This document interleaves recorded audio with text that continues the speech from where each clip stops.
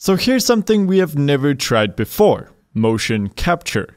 A couple of months ago, Xsense reached out to us and asked if we wanted to try out their motion capture suit, and our first thought was, we're going to need a bigger studio.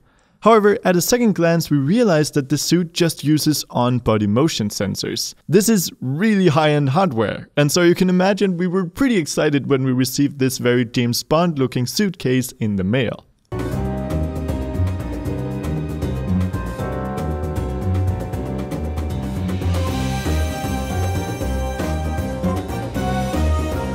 But before we look at what's inside this shady box, this video is sponsored by Skillshare. Skillshare is an online learning community with more than 28,000 quality classes on game development, tech, and more. You can, for example, check out this really cool class on how to use ProBuilder in Unity. It will take you all the way from installing ProBuilder to learning how to sketch out your levels. The course touches on subjects such as ProGrids, the material editor, sculpting and painting with Polybrush, and much more. Skillshare is the perfect platform to keep learning and thriving, and a premium Skillshare membership gives you unlimited access to all classes for less than $10 a month. Join more than 7 million other creators by simply clicking the link in the description, and the first 500 people will receive their first 2 months for free. So the first thing to do was, of course, open the box and figure out the ups and downs of all the included sensors, wires, battery packs, and so on. We were pretty overwhelmed with the amount of hardware packed together here. The suit even came with a router for wirelessly connecting it to a computer.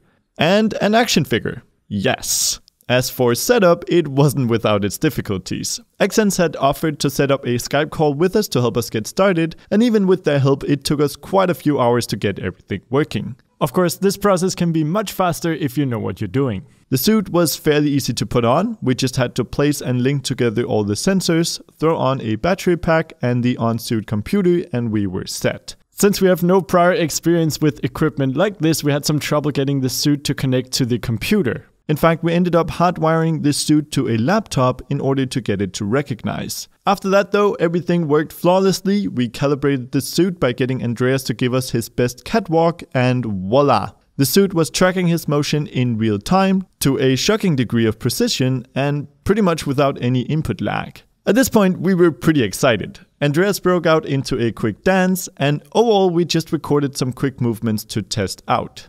And with that, it was time to import the movement into Unity. First, the software did a processing pass by analyzing the movement and getting rid of imperfections. After that, getting the animations into Unity was as easy as exporting to an FBX. In fact, it was so easy that we didn't even try out the live link feature that allows you to see movements in Unity in real time. So after setting up the right import settings in Unity and downloading the Xsense Asset Store package, we managed to get the test character moving around the scene. So we set up a quick example level and boom, we had a dancing robot.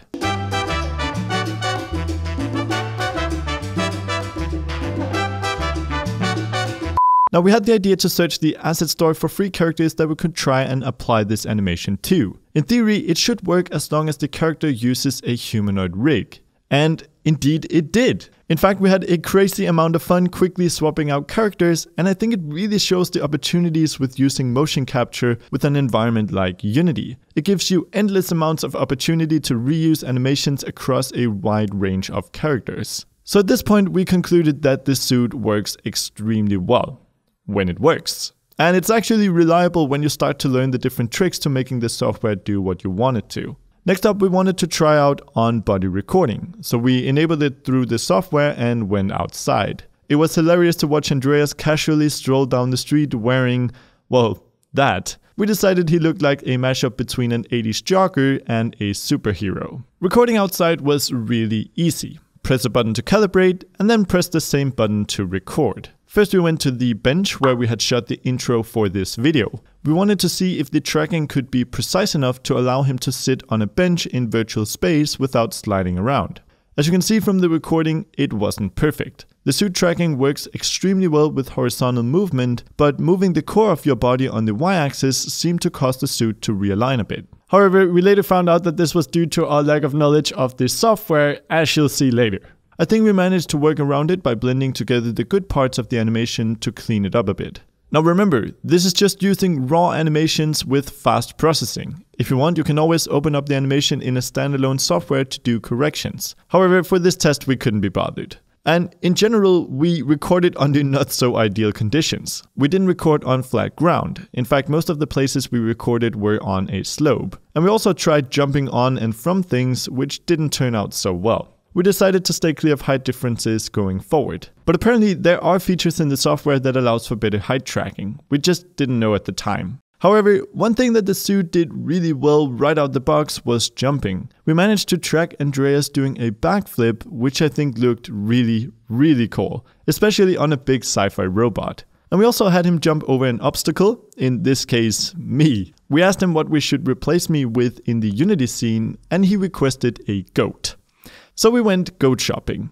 On the asset store, of course. Unfortunately, there weren't any free goats available, so instead we decided on a simple barrel from the Western Props pack. I think it ended up looking really cool, and it's so fun to be able to spectate the movement from different angles. We also wanted to try having two characters interact with each other. This was of course a challenge, since we had to use the same suit for both characters. We quickly put together a fighting sequence and had Andreas reenact both sides of the fight with me as a sparring partner. Considering that we recorded everything in less than 10 minutes, the result was pretty great. However, I think this would have been the perfect place to use Live Link to preview what the animations look like with a sword and a shield in hand. Finally, we of course had to put together a tiny game. And I don't think there's any game more animation dependent than a fighting game. So we had Andreas go through various fighting movements and loaded them all into Unity. I then programmed a simple controller to make the character change animation based on player input, and that's pretty much it. Of course, adding colliders, hit detection, reactions, and all the gameplay systems is for another day. And that's pretty much all we had time to do in this video. Of course, a big thanks to Xsense for reaching out and letting us borrow this really cool suit. Also, don't forget to check out Skillshare. Simply click the link in the description and the first 500 people will receive their first 2 months for free. On that, thanks for watching and I will see you in the next video. Also, special thank... Hey, do you want to do it? Yeah, you should do it. Alright. Thanks to all of the Patreon supporters who donated in April, and a special thanks to Infinity PBR, Cyborg Mommy, Dennis Sullivan, Chris, Shane Cleveland, Faisal Marify, Lincoln Chung, Leo Lisette, Runen, Daniel Dusanik, Konstantinas Karentas, Naoki Iwasaki, Gregory Pierce, Rob Fern, Dr. Poonmoon, Erasmus, Kirill Svidersky, Tim Avholterbach, and Tyson Konofsky. You guys... No, you know what? I can't. I'm not authorized for that. You have to do that. You guys rock.